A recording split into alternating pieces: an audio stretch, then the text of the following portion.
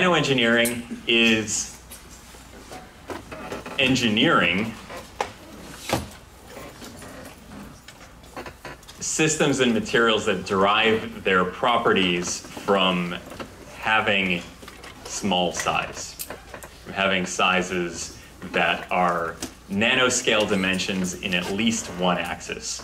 So that could be the length, width, or height that is less than or approximately equal to 100 nanometers. Now, that is a loose definition because there are some things that might be 101 nanometers that are still nanotechnology.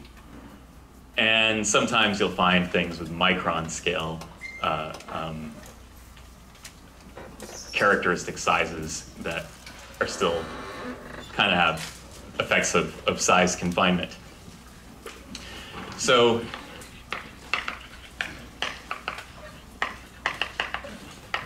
Nanoengineering,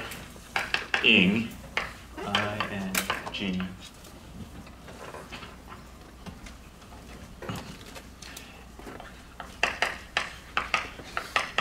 stuff that derives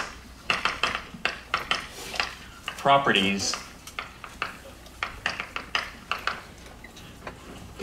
from size confinement.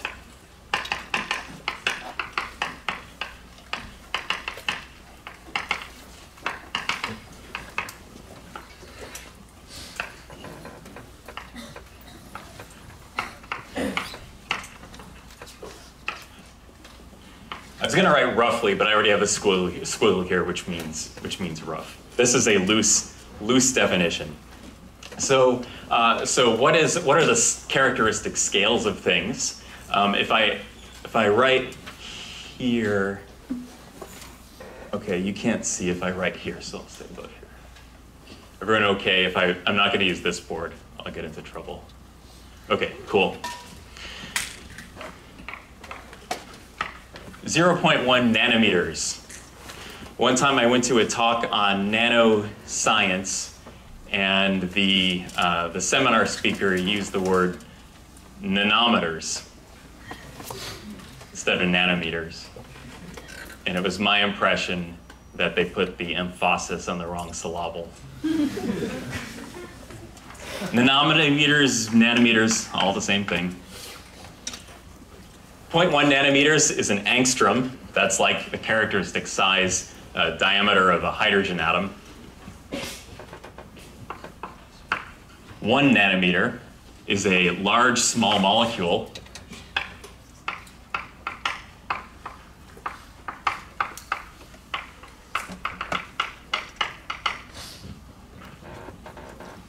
I'm not confused about the definition of large and small.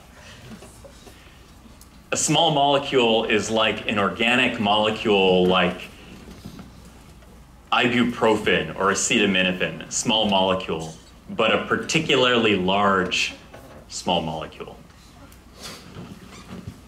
Say beta carotene. Beta carotene is like 35 carbon atoms or something like that, and it's long, it's a large small molecule. 10 nanometers is a large molecule.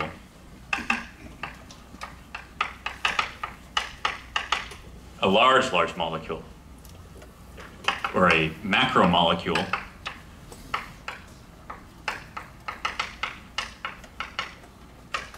Macromolecule, or a micelle. Macromolecule could be a protein or a polymer blob, like a blob of polystyrene or acrylic polymer in a solution. That would have a characteristic size of 10 nanometers. A micelle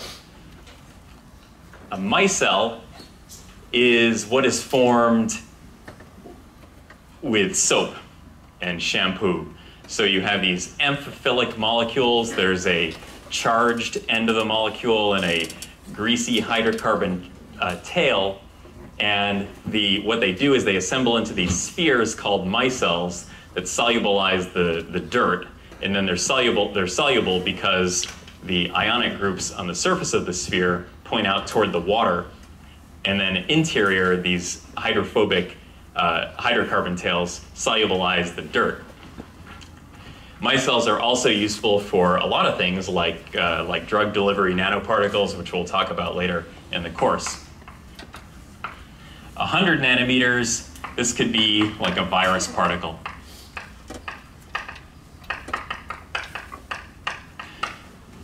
Virions are usually some kind of repeating structure of nucleic acids like RNA, but also proteins that arrange themselves into some kind of symmetric structure, and they're actually like nanoparticles. 1 micron, micrometer, we never say micrometer, it's always micron, is a bacterium, a single bacterium. 10 microns would be like a hair, the diameter of a hair. 10 microns is an especially thin hair. So let's say this is a cat hair.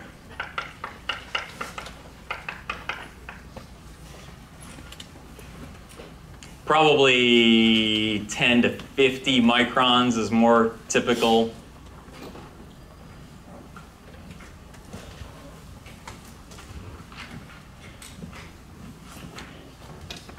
Yep. So nanoengineering, it falls in between chemistry and material science. And the behavior of nanoengineered systems can be like chemical engineering and bioengineering. So nanostructured materials tend to derive their properties from properties that arise from physical principles, often quantum principles, but quantum or electrostatic phenomena, and also the bonding and structure of atoms and molecules. So physics and chemistry, very important, then nanoengineering, then material science. So this is the way that I think about it. This is not the way that that UCSD taught me to envision nanoengineering, but this is kind of how I see it.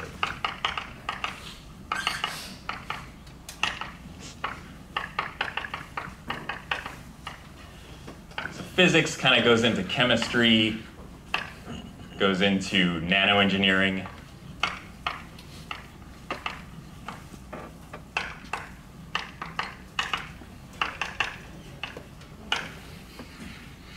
And then I'm going to draw two-way arrows between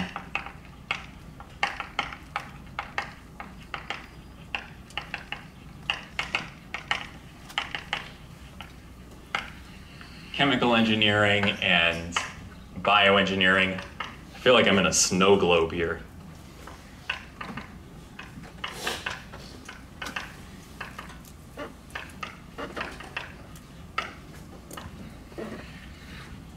And maybe material science is somewhere out here.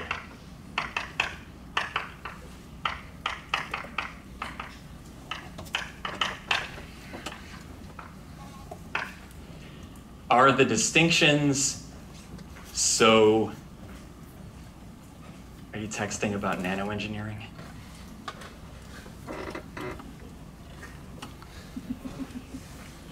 The distinctions between these fields are not so rigid. There's actually a continuum between one field and another. It's just the fact that you have to organize human groups, like groups of faculty, into like 15 to 30 people. Otherwise, there will be chaos. So we call a department chemistry, we call another department physics, call another department nanoengineering, but it doesn't matter in the grand scheme of things. These are skills that we tend to have, but it's not, this is chemical engineering, this is nanoengineering, this is bioengineering, this is chemistry. In general, you find that engineers are are better with having interdisciplinary research programs and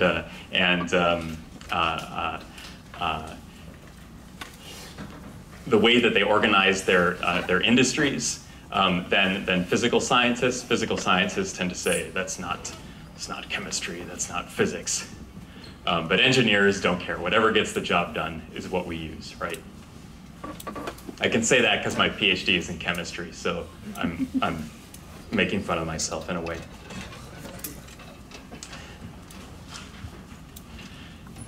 Who's heard of Richard Feynman?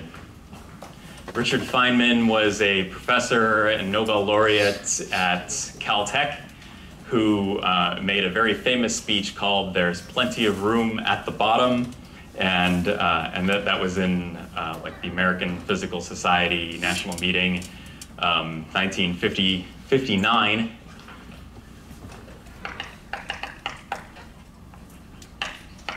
Feynman won the Nobel Prize for quantum electrodynamics or something like that.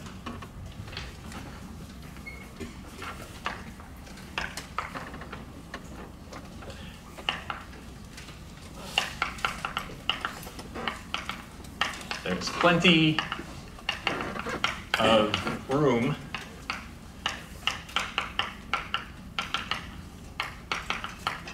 at the bottom. And what he did was this was considered the breakthrough point in nanotechnology, where it was identified by a world-famous scientist as something that was acceptable to study. And he made two challenges. Does anyone remember what the challenges were? One of the challenges, yeah. Mm-hmm. To write an encyclopedia on the head of a pin.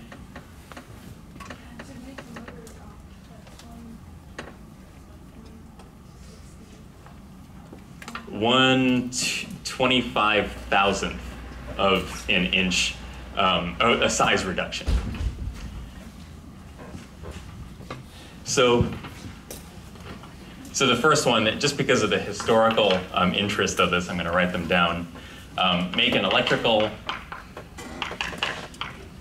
oh, I had that reversed, by the way. The electrical motor is 1/64th of a cubic inch, and then the reduction of the encyclopedia is 1/25,000 size reduction.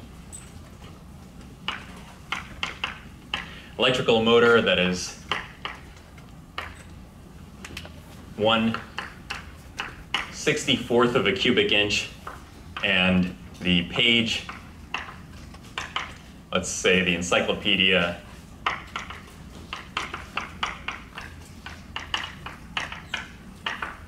on a pinhead.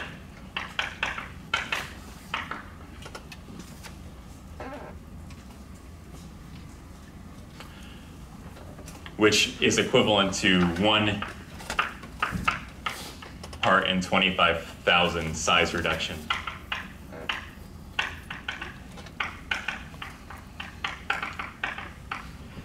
These challenges have already fallen. They fell in this order. Annoyingly, this one fell within like about a year because someone had super sharp tweezers and they were really good with their hands, and Feynman didn't make the challenge difficult enough. So he had to pay out. It was like $1,000 or something like that. A lot, which is like $1 billion in 1959. Because professors get paid that much. And then number two, the encyclopedia on a pinhead. Somebody actually did this with electron beam lithography. Electron beam lithography, and this was in the 80s. And they called him up, they said, is your challenge still active? They didn't write a whole encyclopedia, but they did write a page of text with this level of size reduction.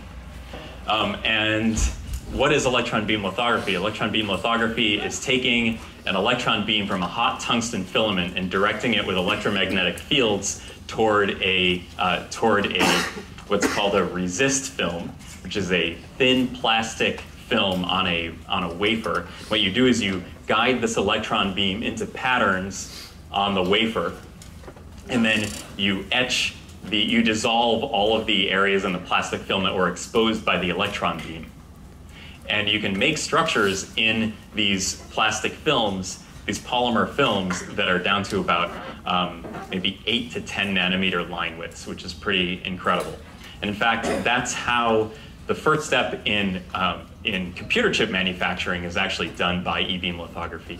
So what you do is you take your electron beam and you take this chrome mask, which has this e-beam sensitive resist film on it, almost like a photographic plate, and you expose it to all your transistor, your transistor design and your circuit patterns, and then you etch the chromium under it.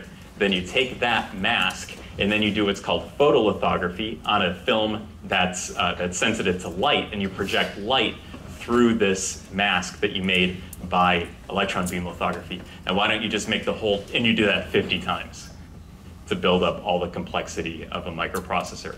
Now, why don't you just make the whole damn thing with electron beam lithography? And the reason is because it's very slow. So you're just making one letter at a time. It's a little faster than this pantomime, but it's still slow. But photolithography, you just blanket expose the whole thing. Like click, click, click, and they're done.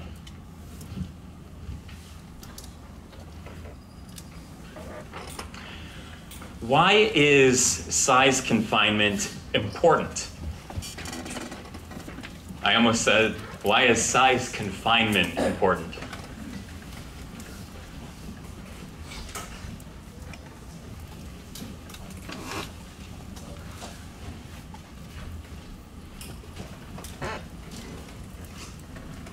For a number of reasons. What color is gold? Gold.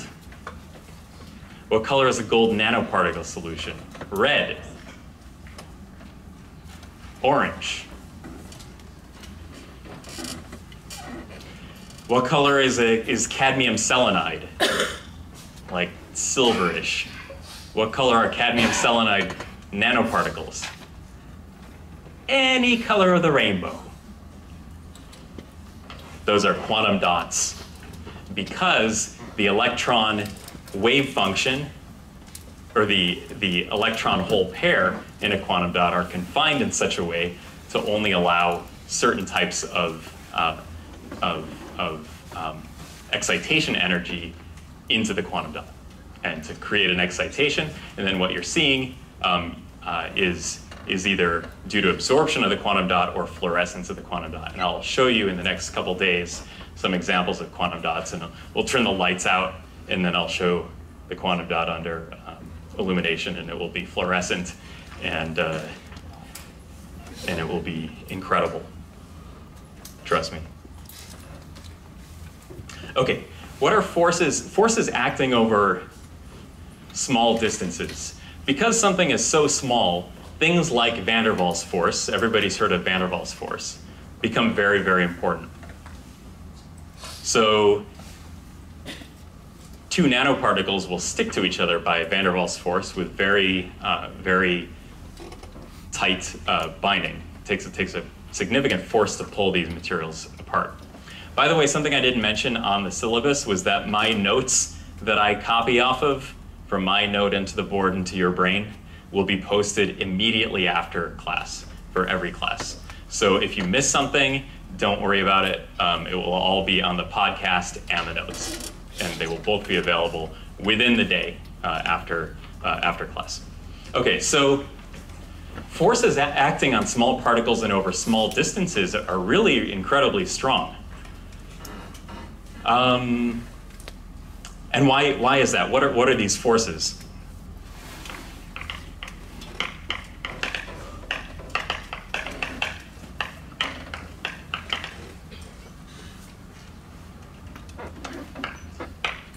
Forces acting over small distances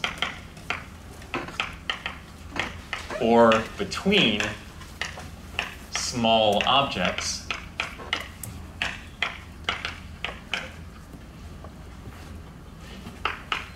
we have the van der Waals force,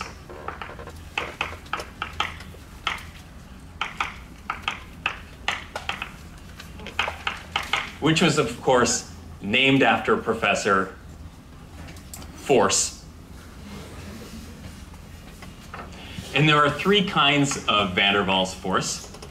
There is the dipole-dipole interaction, the dipole-induced dipole interaction,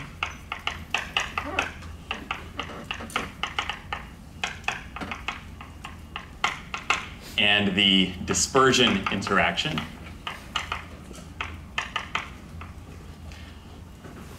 And what are these? Well, if you have dipoles, which are just polar molecules where one side is more negatively charged and the other side of the molecule is more positively charged, and they're spinning around, sometimes they will spin in such a way as to align toward each other, and that will be favorable because positive end of one dipole pointing toward the negative end of the other dipole is electrostatically favorable. That lowers the electrostatic energy of the system.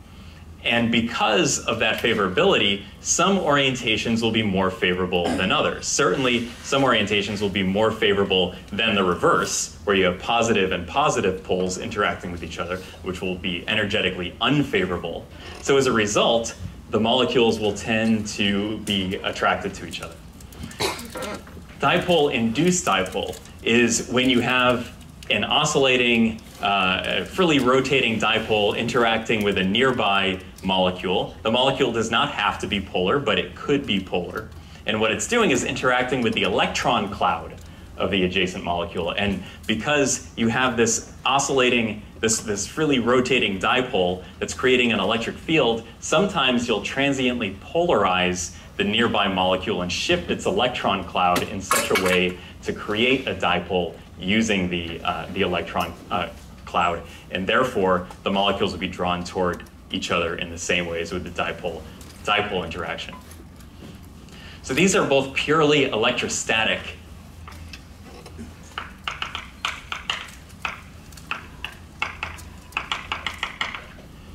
interactions. The dispersion force, believe it or not, is the most powerful of the three van der Waals forces. The dispersion force has the electron clouds of two adjacent molecules. They could be polar, but they don't have to be. And at any snapshot of time, the electron, which of course orbits in a perfectly circular path around the nucleus, bear with me, sometimes the electron will be over here compared to the nucleus, sometimes it will be over here. Now what does that do but create a dipole along one axis or another? That dipole induces a dipole in the adjacent molecule in the electron cloud, and then they're drawn together. Now if you have two polar molecules, the permanent dipoles and the transient dipoles of the electron clouds are operating on the adjacent molecules simultaneously. So all three of these things are happening at the same time in a polar molecule. The dispersion interaction is quantum mechanical in nature.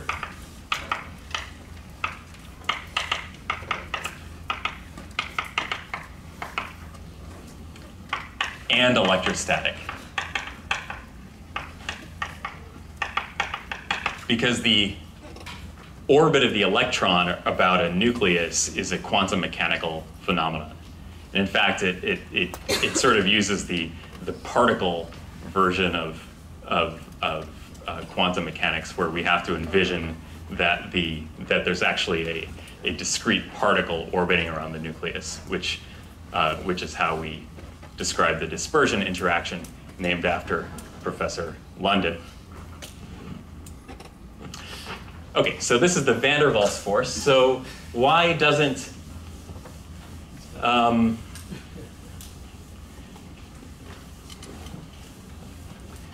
okay, so we use a lot of nanoscale materials in our everyday lives. So who painted anything recently? I guess that could be considered painting. Drank milk, anything but skim milk. Used sunblock, probably not in this weather, but on an ordinary day in San Diego. All of these things have nanoparticles in them. Ooh.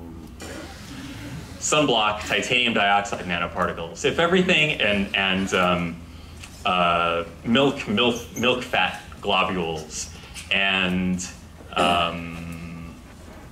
paint, different types of either organic dye molecules or transition metal compounds, or in case of white paint, titanium dioxide particles as well. Why do we even need sunscreen? Just get the white paint. Because they absorb visible and ultraviolet light. Why, if this is the only interaction, then why don't they just, why do they remain suspended? Why isn't milk just sold to you as a big coagulated thing that you need to shake up every time? Or paint. I mean, you do have to mix paint to some extent, but there's not a big block of crap at the bottom that you have to redissolve every time you want to paint something. And the reason is because there are repulsive forces as well, the most famous of which is the electric double layer force.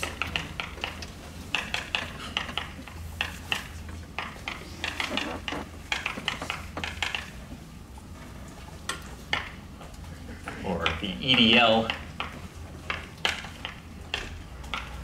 force.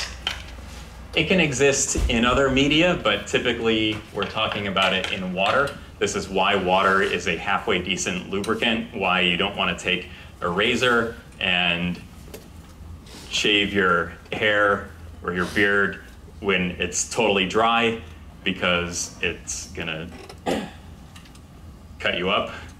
If there's and the reason that water is important, because surfaces ionize. All surfaces ionize in the presence of water.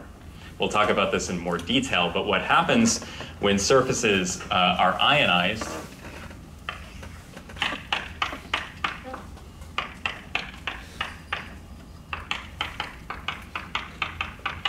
is that the counterions form a diffuse double layer between surfaces in water, and when you push these surfaces together, this cloud of counterions become compressed, and their freedom to move around is restricted by this spatial compression.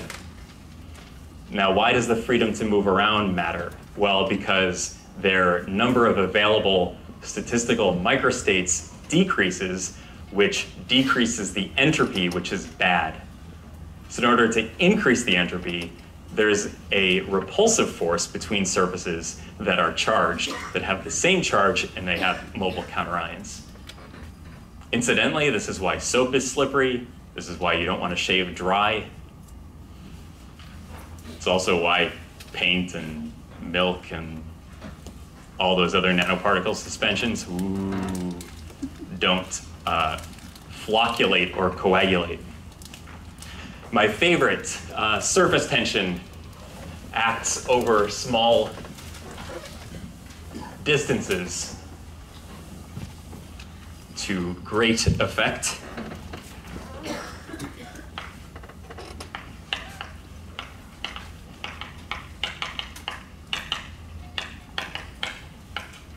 Surface tension creates something called capillary forces.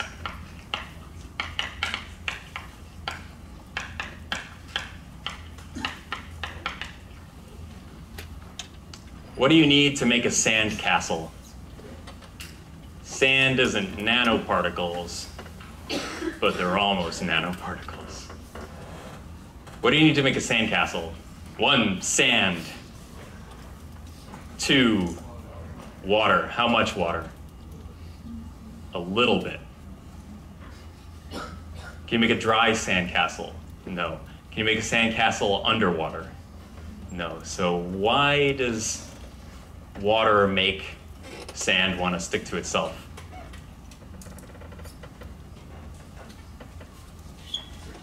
Because of surface tension. The way I organized the lecture made that a good thing to say. Okay, so surface tension. Why would it be surface tension? Well, let's picture a surface, gas, liquid, and let's picture a molecule. So we know that molecules interact with each other by van der Waals force. And what they're really doing is they're lowering their electrostatic self-energy. So a molecule that has a dipole, or even one that doesn't have a dipole, it can lower its electrostatic energy if it comes into contact with another molecule that it can associate with. Because a dipole and a dipole, even if it's an induced dipole, want to come together. So as a result,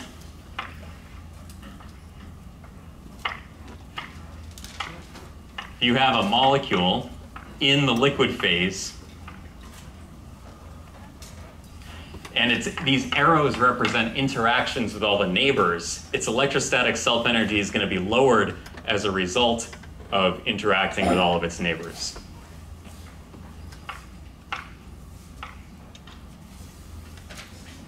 Thusly, in contrast, if you have a molecule at the surface, you're missing some of these favorable interactions because it's interacting with air, but there's not much air compared to the liquid. So as a result, this one is unhappy. So what does that do? What it does is it means that in order to stretch out this liquid gas interface, liquid air interface, more molecules have to go to the surface, which they don't want to do because they lose all of this favorable interaction with the bulk water. So as you stretch this out, there's actually a restoring force produced by the surface that serves to contract the surface. And that's the origin of surface tension, because the molecules at the water-air interface, or the liquid vapor interface, have an unfavorable interaction. So suppose you have two sand grains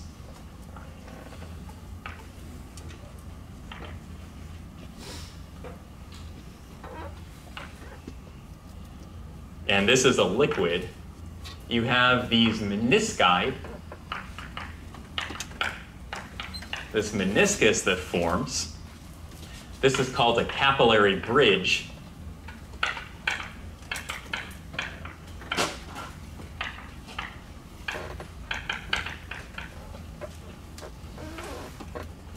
And there is a pressure that is produced called the Laplace pressure.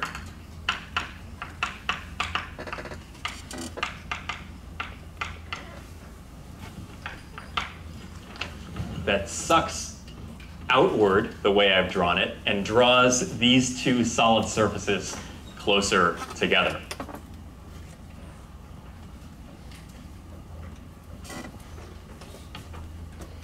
And in the case of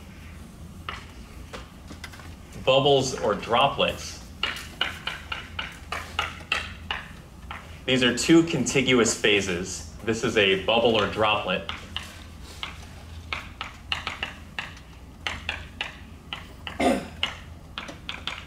There's a Laplace pressure here too, which is pointing always in the direction of the concave interface. So outward in the case of menisci, inward in the case of bubbles and droplets. And the Laplace pressure, PL, which is the pressure difference between inside and outside, is 2 gamma over R. This is the difference between inside and outside.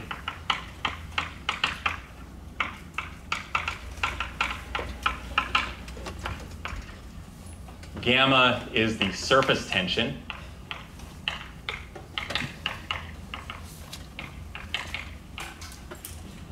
We're used to thinking about surface tension in terms of liquid, water, and air, or the vapor that's around air. But this could be any interfacial tension. So it could be the interfacial tension between, say, oil and water, which is really the same thing here. Like water would rather be interacting with itself than interacting with oil. Even if oil would rather be interacting with water than with oil, which happens to be true.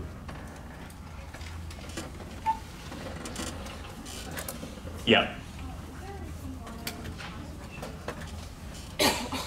sorry. So we will talk about this in more detail later on in the course, but basically, if this is a hydrophilic surface, these are hydrophilic surfaces, or they have a favorable interaction with the liquid, the edge here will want to